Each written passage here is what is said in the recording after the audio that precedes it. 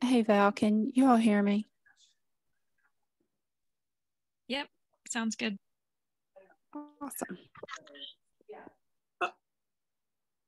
Hello, everybody. I think I have some issues with my I couldn't log in my laptop, but I just logged in my mobile phone, cell phone. So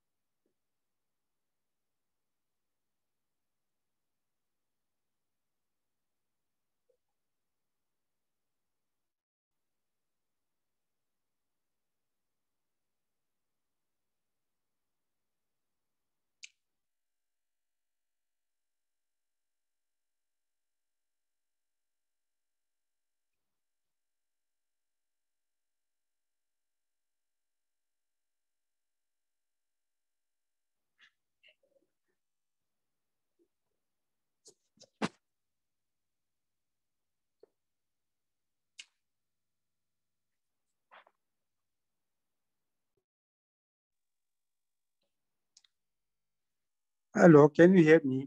Can anybody hear me?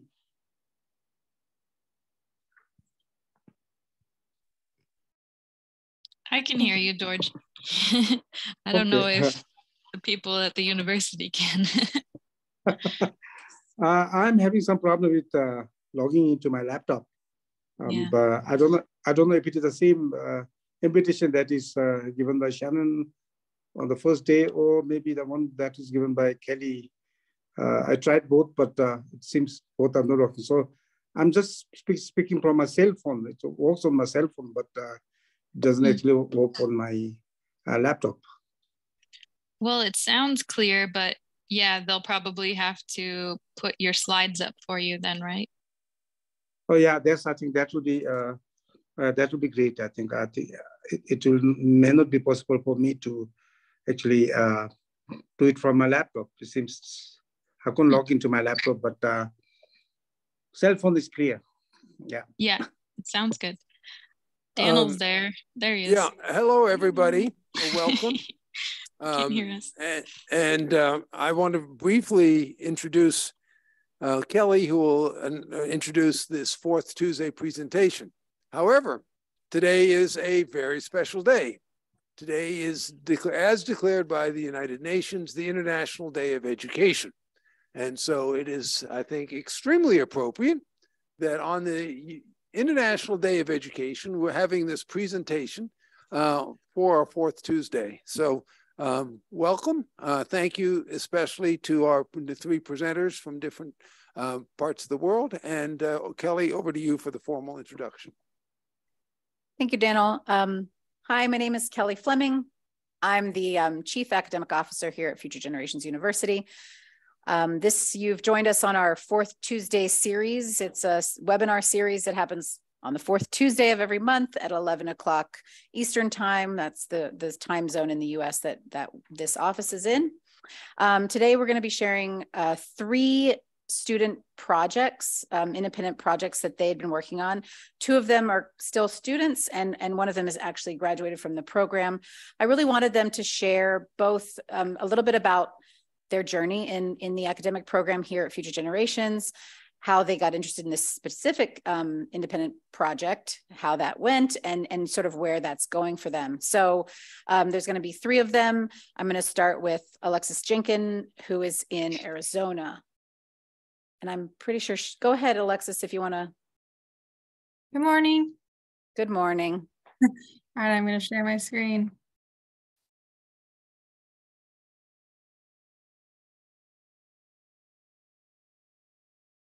Can you see that okay? Yes, looks great. Go ahead. Excellent. Hello, everyone. My name is Alexis Jenkin. Thank you so much for your interest in the Independent Study Program and my project today. I will be speaking upon conservation education in Arizona. I specifically work in the Phoenix metro area, which is the 5th largest city in the United States and has a population of about 5 million. And I work for the Arizona Department of Transportation, which is a public agency that implements all our transportation projects in the Valley and in the state. Some introductions to the program and why I got started in the Independent Study Project. I think environmental conservation often entails pulling at people's heartstrings, or on the opposite end, pulling out our federal and state regulations and saying, you have to do this. So on our agency level, when I work in the field, I find that our regulations are boiled down into 1 or 2 sentences about the environmental issues that are present. And it doesn't really disclose a lot about what conservation looks like in the field and for our field personnel. So if you can see on the right, I have the chuckwalla picture, and this is a local lizard that has an orange tail that is very specific to the project we were working in. And they spent months and months relocating this lizard from our project area because chuckwallas have this nasty habit of not fleeing from danger and rather sticking in the rocks and trying to wait it out. And that doesn't really work for our projects. So when we have this project site open up, they've done all this work, but our field workers have no idea what this happened, how long it took. And then also we have a lot of mitigation measures implemented to make sure these animals don't get back on our project site while we're working and get in danger once more. So I really wanted my independent study project to implement a approachable resource that everyone could understand what our environmental programs look like and improve that in our short and long term. So I had a really great team for my independent study. From Future Generations, I worked with Dr. Naomi Bates and attended her class about geographic information systems. And she really assisted in, I did the project for the class, and that really kickstarted the idea of how I could make this a larger database and a larger mapping system. And then Kelly Fleming helped me take the project to the end, and they both really gave me the objectives for the independent study and helped me design the project. And then my direct advisor at the Department of Transportation really brought the experience of ADOT construction and landscape projects and how that policy is actually drafted. So I got a good team working with me. Specifically, my community has about 300 people. They're crew members, engineers, managers, analysts, admins, etc. And they all have different levels of education and experience, especially with environmental concepts. So I wanted to appeal to a lot of different educational ranges and make this resource really approachable. I also wanted to showcase our mission as a public agency, which is to increase the efficiency and overall condition of the roadway, as well as just increase safety for ourselves and the public. And environmental concepts very much tie into safety issues. So I used geographic information systems by creating a series of maps through ArcGIS Online. And then I also incorporated story maps to give people the experience. So the map on the left is a map I actually pulled from our state agency about air quality. And looking at it, you really wouldn't know what's going on. So there are a little bit more resources in the map that I'm not showing, but I really wanted the story map component to show what all these definitions they may need, how the mapping incorporates into the bigger picture of the Phoenix Valley and air pollution in this case. So for the final project, I incorporated this into a Google website, which is how our agency implements changes, and also allowed me to reach 300 people pretty easily. So anyone that comes on as an employee or is working as a supervisor can access this page and go into the training materials, which is where I have my story maps, and go through each concept. So there's water quality, hazardous waste, and one about biological species, which allowed me to incorporate a lot of media, videos, maps, etc. The water quality one, for example, has lots of definitions about what a watershed is and how water travels into our valley and then out again, and how that journey influences our drinking water and safety in that way. It then dials down into the work we do and how our work can introduce pollutants into the stormwater system, and then how we track that and mitigate those impacts with stormwater basins and other concepts in the valley.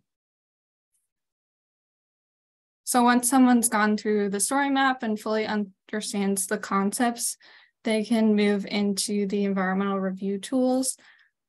The environmental review tools I designed mainly for project supervisors, so they can go in looking at what type of work they're doing, and it lists out all the different environmental issues that are applicable.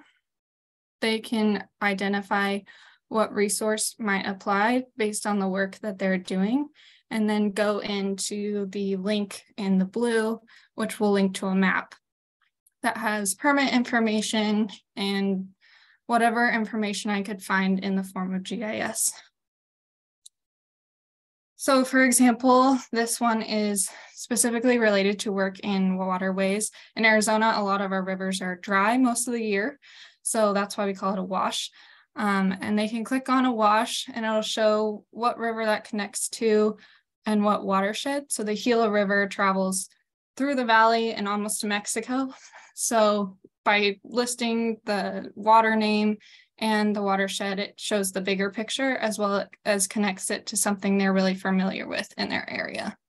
And it says, this is a regulated waterway, please contact your DEC, which is me. And then that links out to all the other maps we have. I did another one that's biology. We'll pull that up. That lists all the different ranges and local animals we have, like the chuckwalla, or specifically ones that are endangered. So they can go in and click on an area and see what animal relates to that. So this is the Mexican spotted owl range. And then they can go into the story map and view a video about what actually that animal is and how we protect it. So moving in to just lessons learned and takeaways, I would encourage anyone to consider an independent study project because it allows you to bring together all your coursework to that point and under the guidance of advisors, turn that into a really polished portfolio that showcases what you've learned, but also is buildable going forward. I also was really surprised at how I thought I understood seed scale, but really designing a project and taking it to the end over a year-long process really allowed me to understand it, but then also to share that concept with my supervisors who got really excited about recognizing that our field personnel and our population in that way is really influencing change on a state and federal level. So I will continue to use these mapping resources. I think any class I take at Future Generations, I could build upon what I did here. So I'm very excited to see where it goes in the future. And I thank you for listening to my presentation.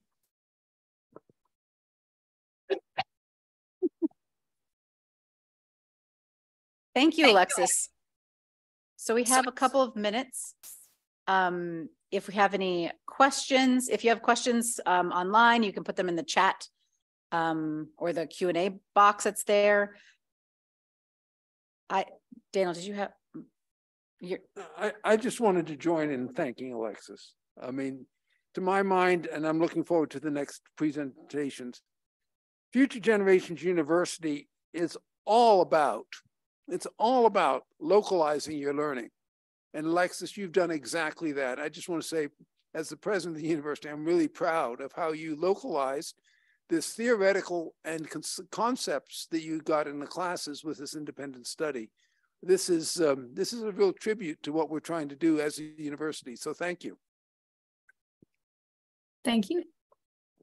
Great, Alexis. So I just wanted to know what is going to, so you're going to be continuing to build on this tool. How else is it being used in the community? Have you gotten any feedback from community members about what the next iteration of it should include or should focus on?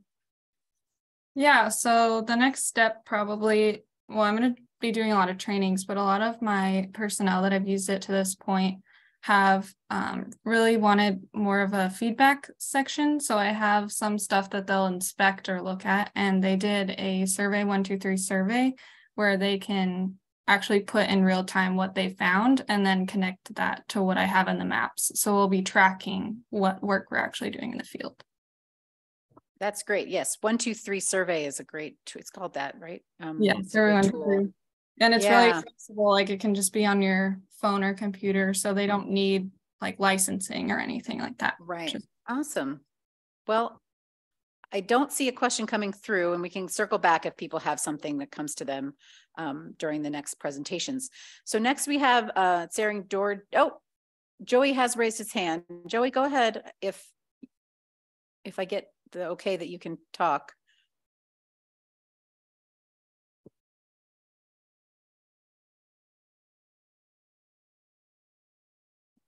We're getting there. His question's in the Q&A. Yep. Oh, okay. Go ahead, Joey, if you can talk. Yeah, perfect. Oh, can you guys hear me? Yes. Yeah, I also asked this question in the Q&A box. But Alexis, this really kind of feels like a storytelling project to me. And I think that's neat because it did involve GIS so heavily, and I don't usually think of that as a storytelling tool. So do you want to talk a little bit about the relation that you discovered or used GIS to do storytelling? Yeah, absolutely. I love telling stories through maps. That's one of my really big passions. And I think when you have a kind of complex topic like environmental issues and water quality, and you're not really able to visualize how your small action is impacting a really big scope, maps kind of take it down into how locally it applies to you. So that makes it more relatable. And then you can use maps like the storytelling through story maps, which is really, if you haven't done it before, I really recommend it. It allows you to attach more information, kind of guide that story through each map and show, introduce the topic and then carry it through to the bigger picture, which I really enjoyed about this project. Thank you. Awesome. So we're going to move on to Tshering Dorji's presentation. And I think we did, of course, trial this yesterday and it all worked perfectly, but as technology likes to do, it throws you a curveball every now and then. So I think Heather's going to share the slides and Tsering's going to talk from his office in Bhutan.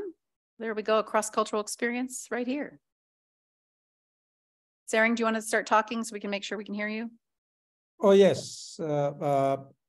I can hear you now. I think now my laptop, I think I could log into my login, laptop. So okay. Would you like us to? Yeah. Okay, are you ready or do you want me to let Valerie go first so you can? Let me see if I can share my screen there. Okay. And,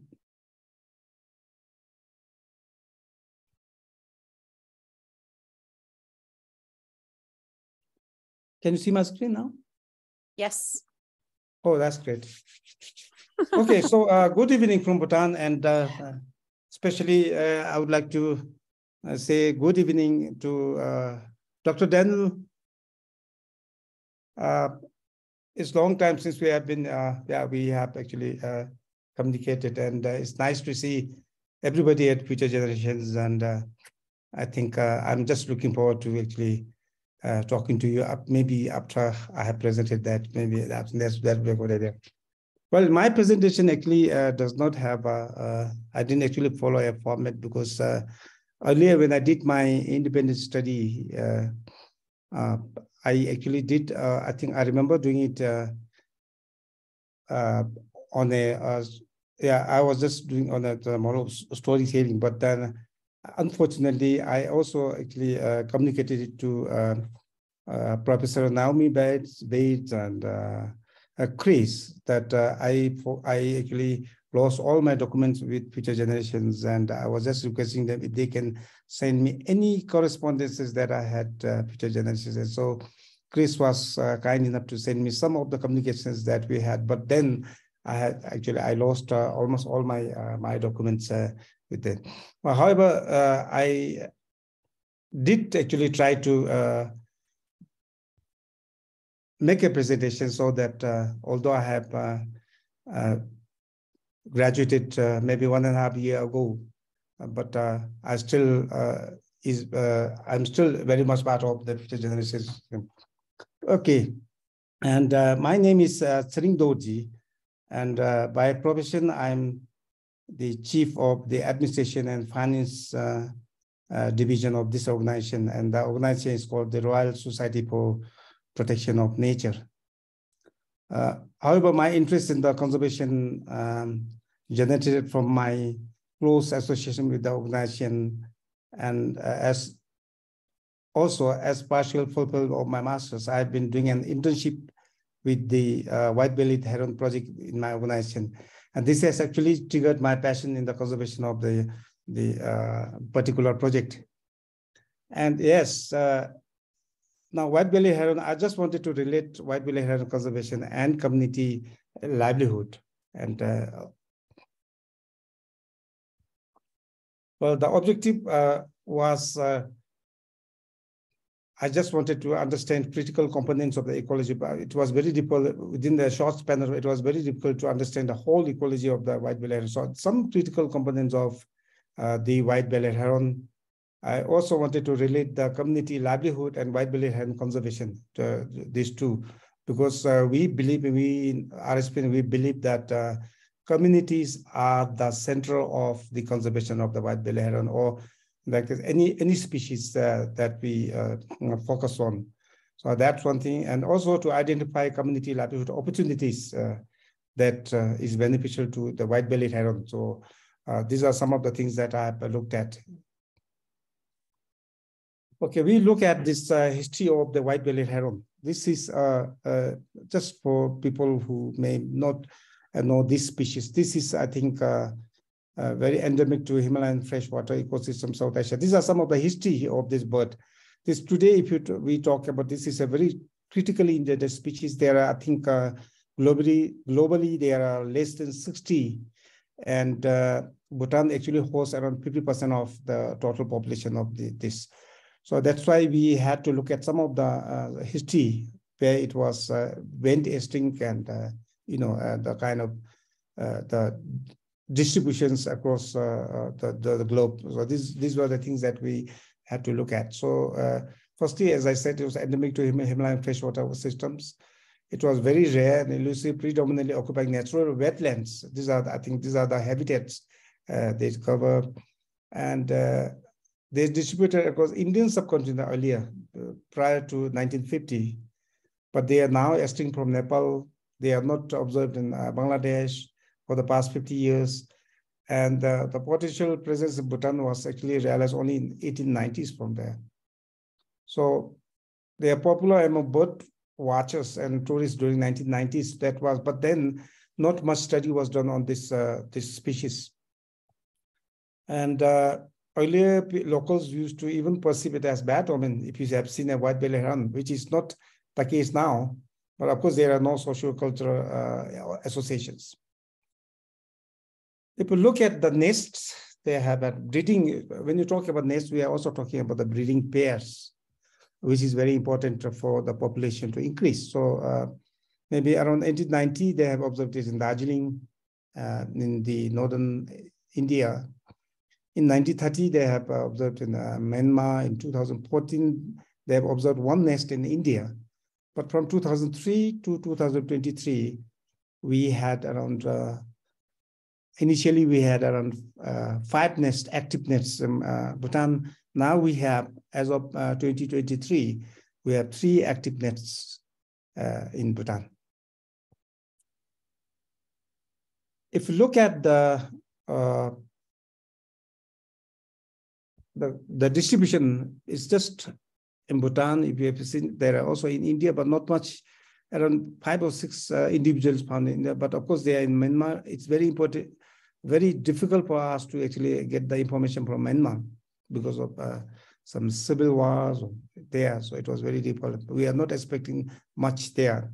But other than that, as I said earlier, we had Bhutan has around, as of 2023, we had around 23 individuals in Bhutan. But other than that, we have few in India. Our population census was done only in Bhutan, so we didn't actually have access to other parts of the range. In Bhutan, we have also looked at if you look at on the map, we have looked at all the potential habitats of this bird while we did the total population census. And they are actually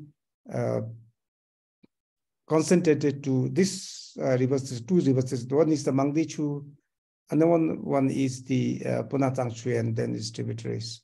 So even the active nets are on these 2 rivers, and others were actually, they are potential habitats, but then not much individuals were actually observed in those areas.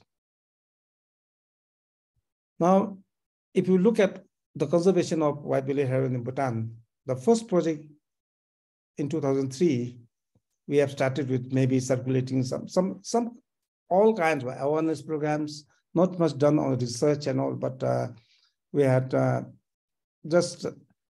there were few sightings of the nest, but other than that,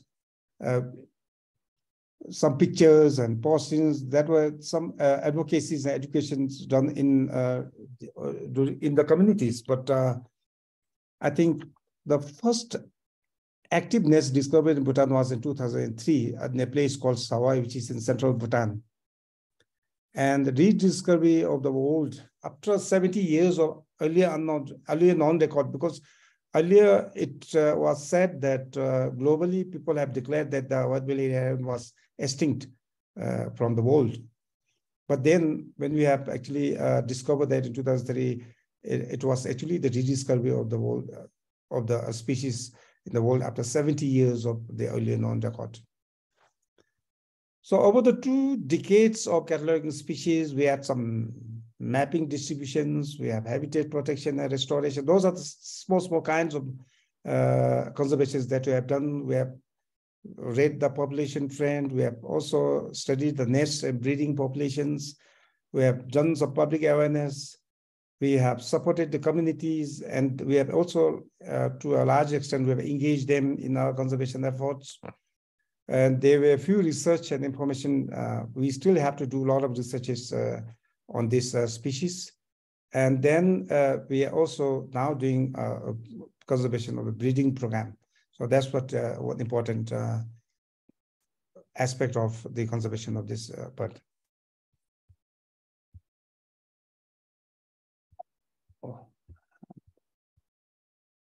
Now, if you look at this is the population from 2003 until 2022, and last year, which was 23. So if we look at the population from 14 in 2003 to 23 and 22, there is no significant, increase in the population or decrease, but it just remains stable. So we need to actually, when the population remains stable, I think this is also a sign of danger, because at any time, if the population goes down or there are any cases of diseases, then we are likely to lose the whole population to the disease. This is a study done on how the habitat, the population, whole population of white-bellied heron, where so we have actually, if you look at the zones, we have divided them into zones, and then on the zones, the whole country into zones, and where the white-bellied heron active before, and how do they actually move towards new zones, or maybe because of there are numerous reasons, because that could be because of habitat loss, because of human disturbances, because of recreational activities, because of extraction of natural resources by human. So there are a lot of,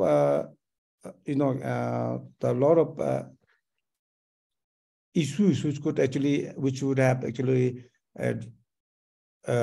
moved the white-bellied heron from its earlier habitat to new habitats. So these are some of the distributions that you see, and how they have moved from one zone to another, on how the population in one zone has decreased, and the other, whereas in the other zone it has increased. So these are some of the patterns of their movement.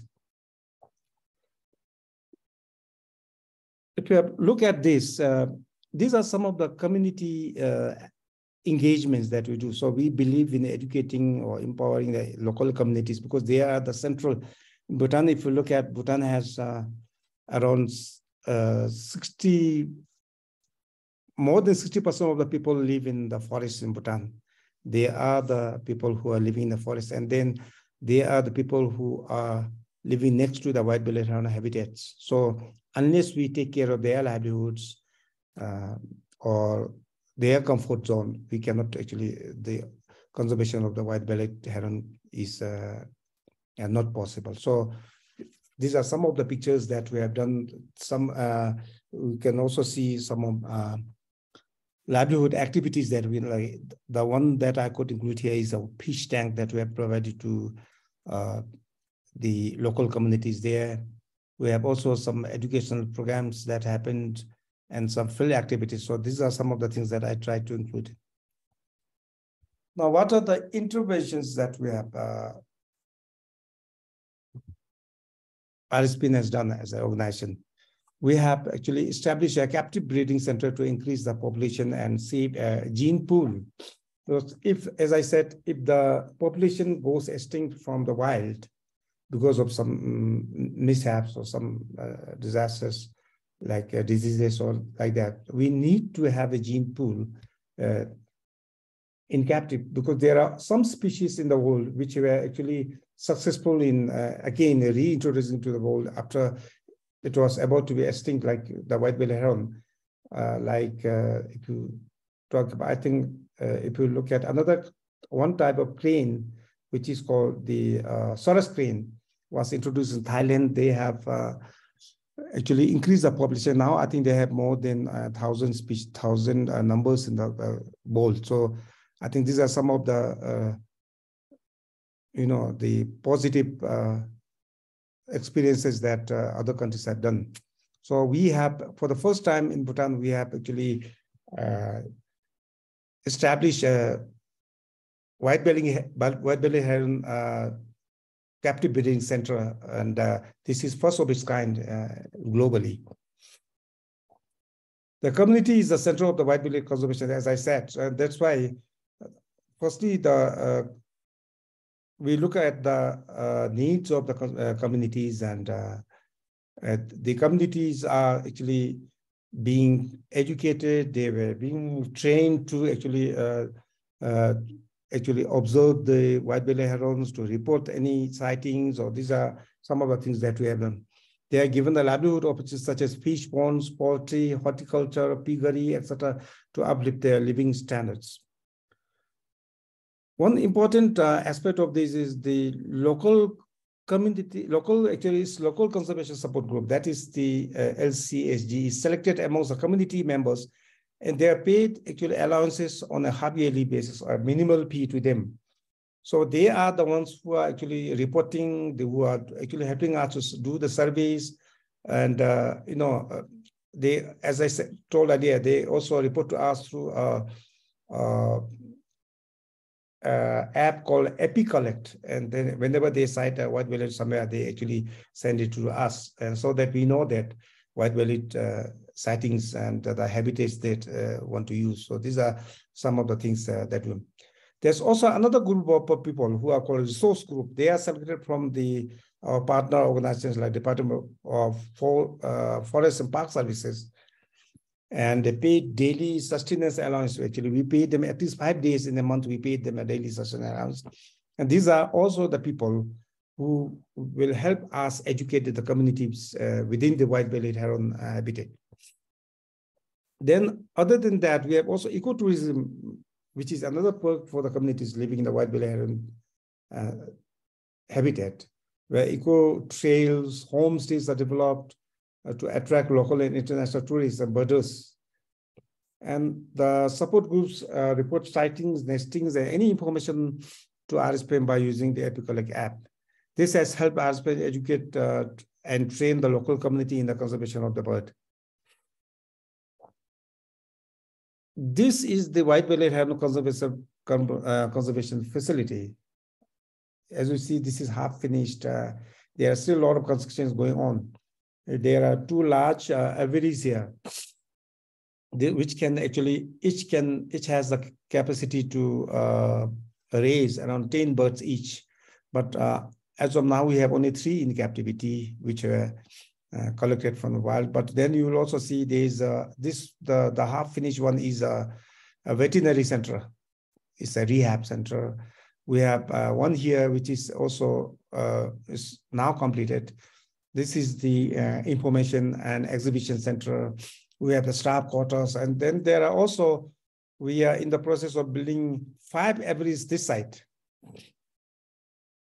So our plan is to say these are some of the birds that you see in the captivity. These are the 2 that we have. So we have actually an artificial incubation of the heron was piloted with 2 eggs in 2011. That was a long time ago, but in a temporary hut, makeshift hut.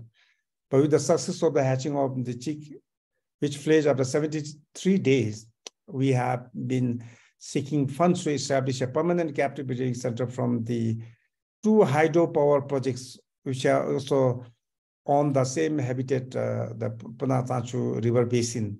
And there are 2 major hydropower projects. So they have actually helped us establish this community's captive breeding center. The White-bellied Heron Center was developed to the present state, the big one, with funds from the 2 hydro projects. This is some of the livelihood, but we also, I was just trying to find some, because other activities like poultry and fishery, and we also had some horticulture projects which were actually supported by RSPN for those communities living in the white-bellied heron habitat, so that these people do not become the competitive for the white-bellied heron for the fishes and all. There are also threats. Normally, threats which are actually, one is increasing human disturbances. And then we have casualties due to overhead power cables. We had few cases of casualties there. And there are also loss of feeding sites due to developmental activities like hydropower projects and building, concrete buildings, and also these are some of the threats. Also predation from monkeys and other wild animals, because monkeys, in some cases, I think we have observed that monkeys have stolen around 5 eggs of a breeding pair last year, which was very sad. And now we have actually put the CCTV cameras there, but then, unless somebody stays there near the nest, guiding that is not going to help. And if you do that, herons will not actually nest there anymore. So, which is a very difficult case. And there are also recreational cases, like activities like people have, the tourism department has rafting activities for the tourists, which actually happens during the day when the herons are feeding, And these are some of the reasons why they have moved from some habitats to the others. So these are some of the things.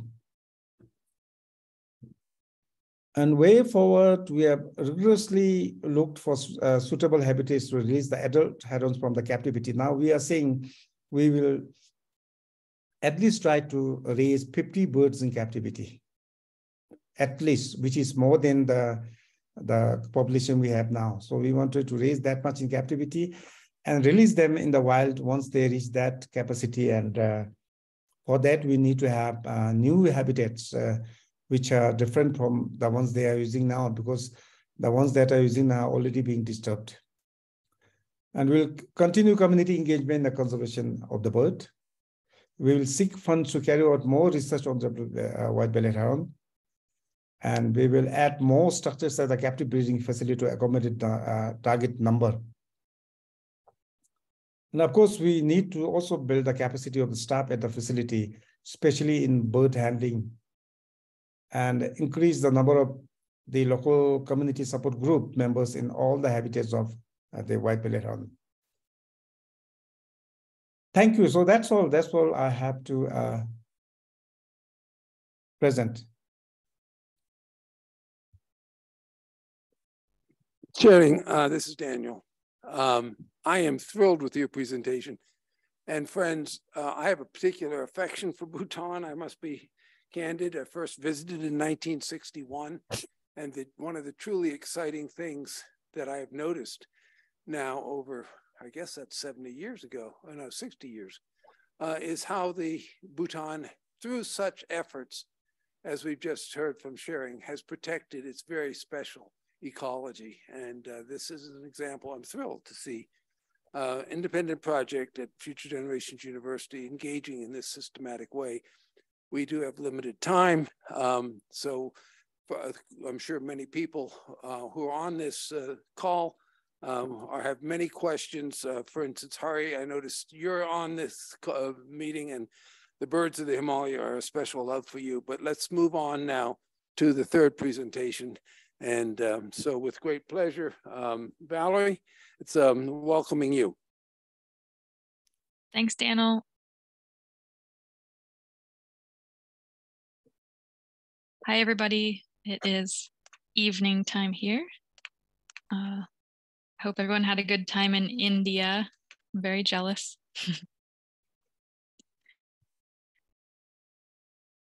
All right, does that look good? We see it, great, thanks. Okay. So my name is Valerie Morgan. I'm a second-year master's student at FGU. And my independent project was an internship with an organization called the Chronic Disease Health Alliance, who is focusing on improving health outcomes for underserved neighborhoods in Pittsburgh. Pittsburgh is where I call home. It's a beautiful and diverse post-industrial city in Western Pennsylvania, though it still struggles from the collapse of the steel industry and inequality between its neighborhoods. But currently, I'm serving as a Peace Corps response volunteer in Western Kenya, working with a local community-based organization called Pamoja. I really love the name Pamoja because it means together in Kiswahili. And as I've learned through my studies, the only real effective community development happens when people work together. So we're collaborating on projects around youth empowerment, prevention of HIV, and household economic strengthening. It's been a real pleasure to be here in Kenya for the first 3 months of my 12-month stint. It's actually my third Peace Corps service in Africa, and I don't think it'll be my last. So I was fortunate enough to find Future Generations through the Peace Corps website back in 2020, and I'm honored to be a Coverdell Fellow at FGU. So I never thought it would be possible to find a graduate school that fit me so perfectly. My time at FGU has been the most applicable and inspiring of my life. being surrounded by classmates, staff, and faculty who are all making a concerted effort to improve the world has been such a positive and encouraging atmosphere to learn and grow in. I'm constantly inspired by the endeavors of my FGU family. So I was lucky enough to meet and interact with some of these folks on the Appalachian Residential, which was a really fantastic experience. And I also have the pleasure of having a classmate nearby in Pittsburgh to collaborate and commiserate with. Shout out to Robert. So through my work in the seed scale courses, my community and I were working to address local food insecurity and health issues by connecting gardening and composting with cooking and nutrition education.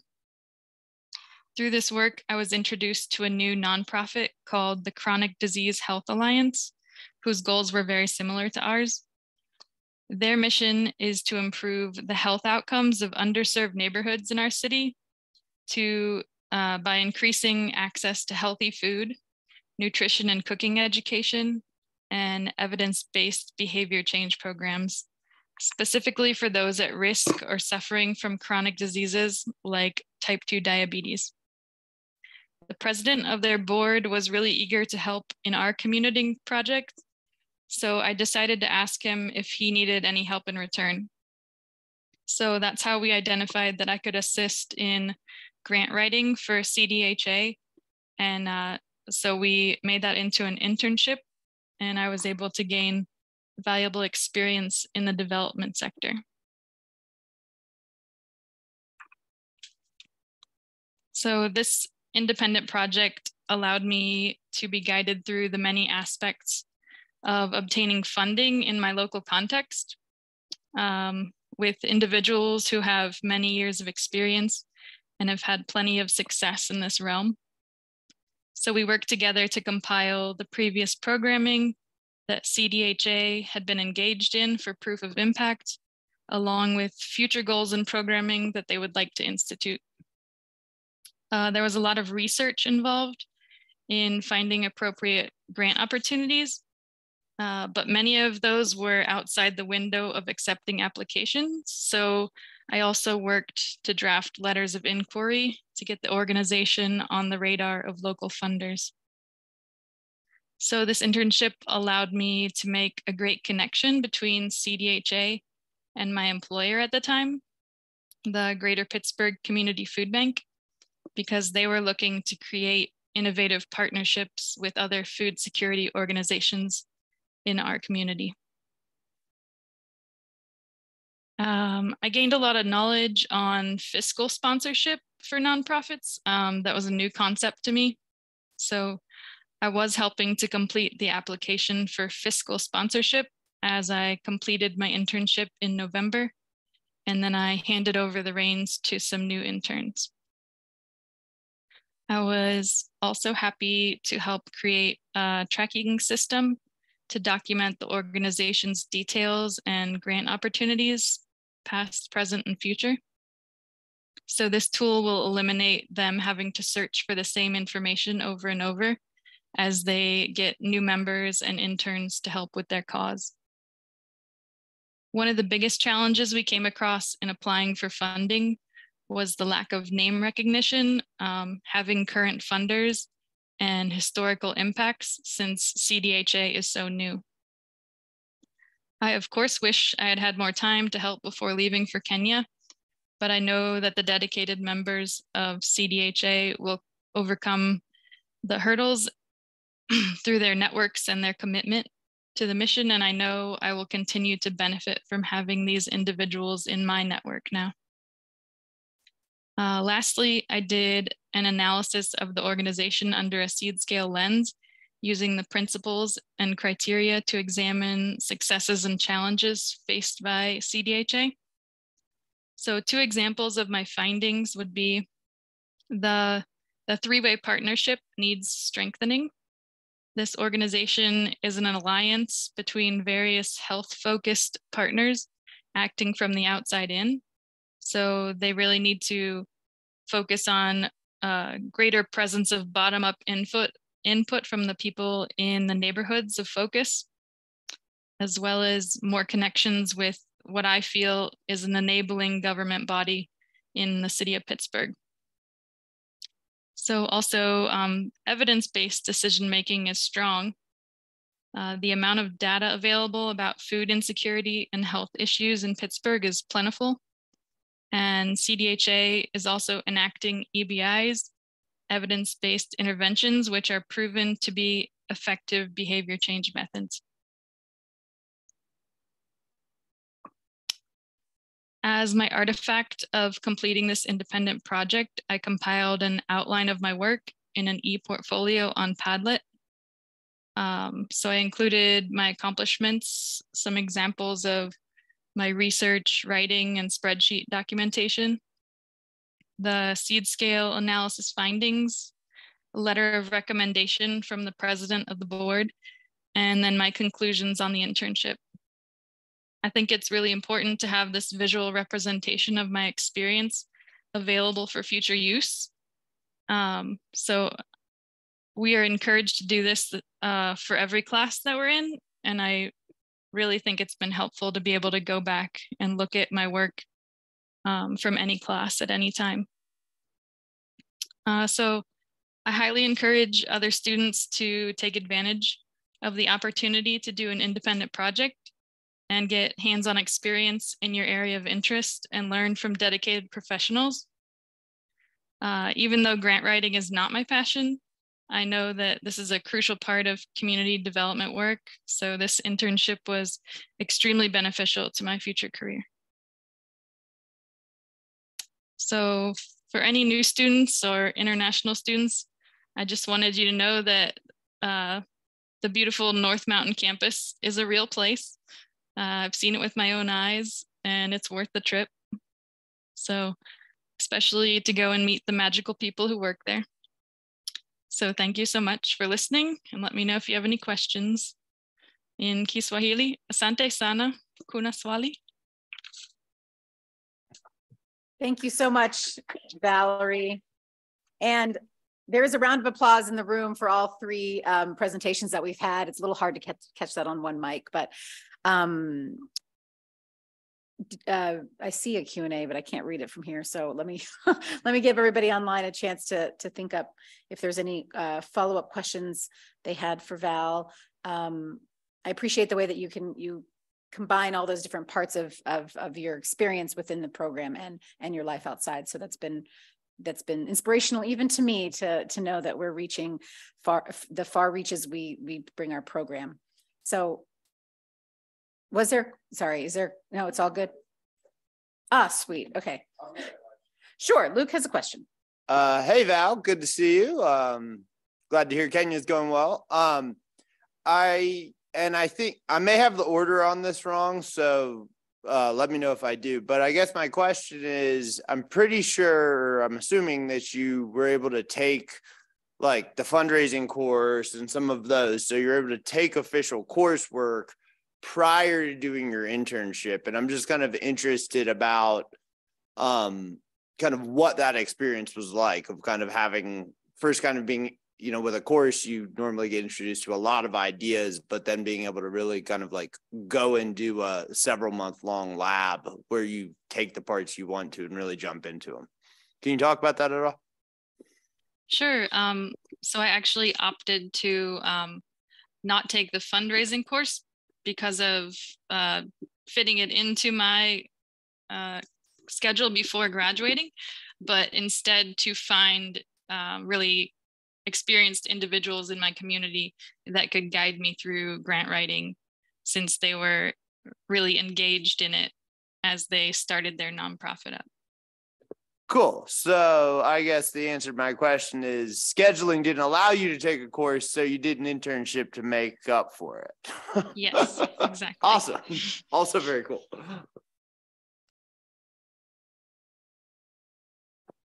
Was there any other questions? Yeah, and I did sort of have a question for Tshering about, I really appreciated your ability to share this with us. I didn't know if you've been able to share the story of the White-Bellied Heron with other, like what other groups have you been able to sort of present to on this work? Well, initially when I did this with Dr. Naomi and also my mentor here, Mr. Indra Prasad Acharya. He is today not. I actually tried to invite him today for this, but I think he's on a very important project in the central part of Bhutan, and he won't be able to actually. He couldn't join us today, but otherwise yes, and also a group of the people who are to do with this White-Bellied Heron project. So last time I did, when I did present it to Professor Naomi, I think Indra was there, and the whole group of people who are the project officers for this White-Bellied Heron project were there.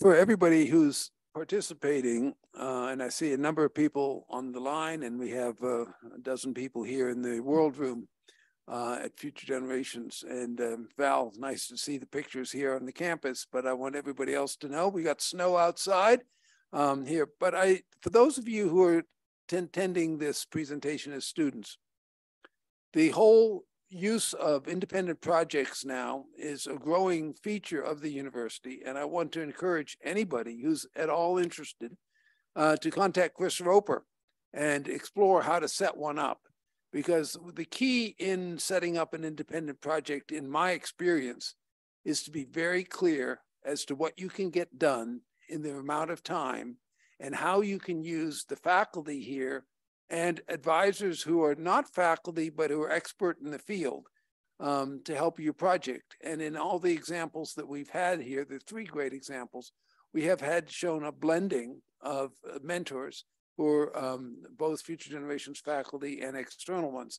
So we have scheduled this fourth Tuesday presentation to try to highlight this aspect of our academic program of independent studies, because the degree at Future Generations is applied community development.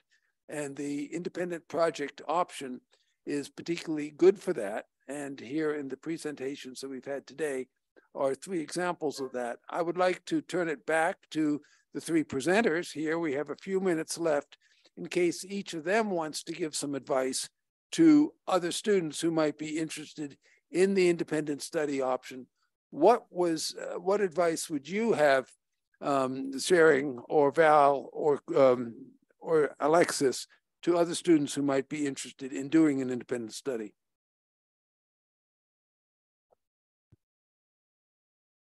And just jump in if you have, any of you who might be interested in commenting.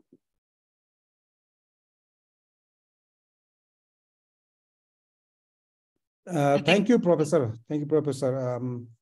I would like to say some of my views, like when I did this independent study. As I said earlier, I'm not a project officer. I'm not a White-Bellied Heron conservationist by profession. I am administrative and finance personnel.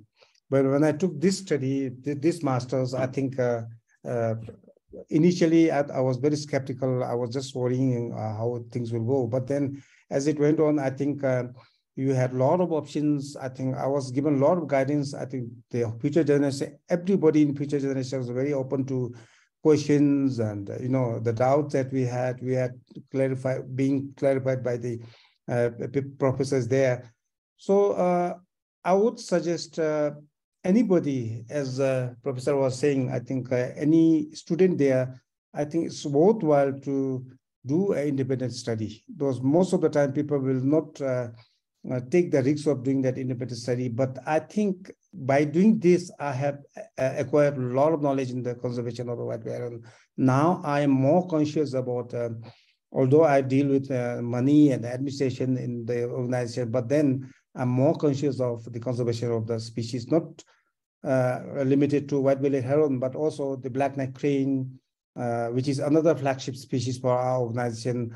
So I understand how it works to conserve our species. And as I said earlier, because of my studies at the Future Generations, I also understand that without the engagement of the communities, very important in the communities, the conservations are not possible.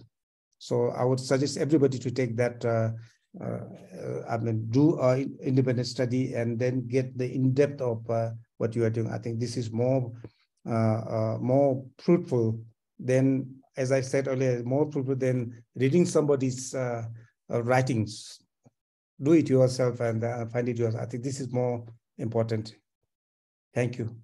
Thank you, Tshering. Val or Alexis, would you care to comment on the importance of the independent study option?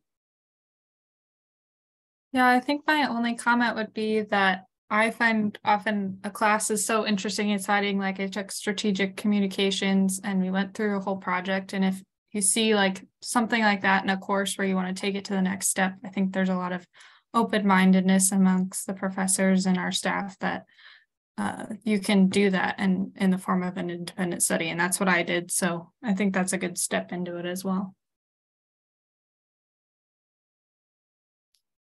And for me, I decided to focus on my weaknesses for the independent project, which would be like networking and the actual grant writing itself. So I was able to expand my network in a really beneficial way by meeting all the people involved in this new nonprofit.